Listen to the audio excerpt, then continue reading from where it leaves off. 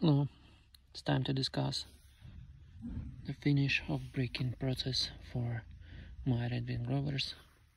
It's model 2950 in Cooper rough and tough leather, and they are in size 9.5. So initial feedback was they are rough, but as you can see now, they are very changed. It's shaped during this period. I worn them for about 20 times, and last couple of days I was able to worn them full day without any issue. So I thought I shot this video to update you guys. So what we have,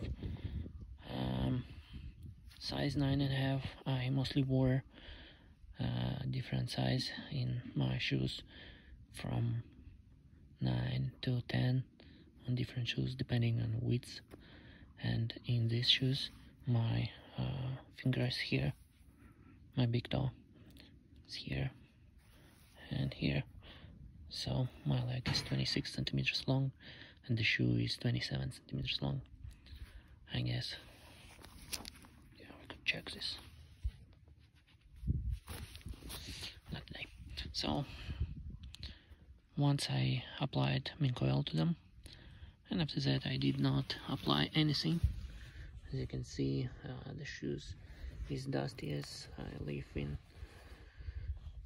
a mostly dusty environment, and that's all the treatment that I gave to the shoes. Like, brush them once a week or so. So the break-in process is finished. I feel very confident in these shoes. I could walk in them all day. Yesterday I walked 20,000 steps in them and had no issues. And I wore thin sock now, so it's all good. And soles, as you can see, they are worn out on both shoes. Looks like I did a lot of walking in them, but that's not true. And the nose has some issues, like the hole here, but the boot saved me from hole in my leg.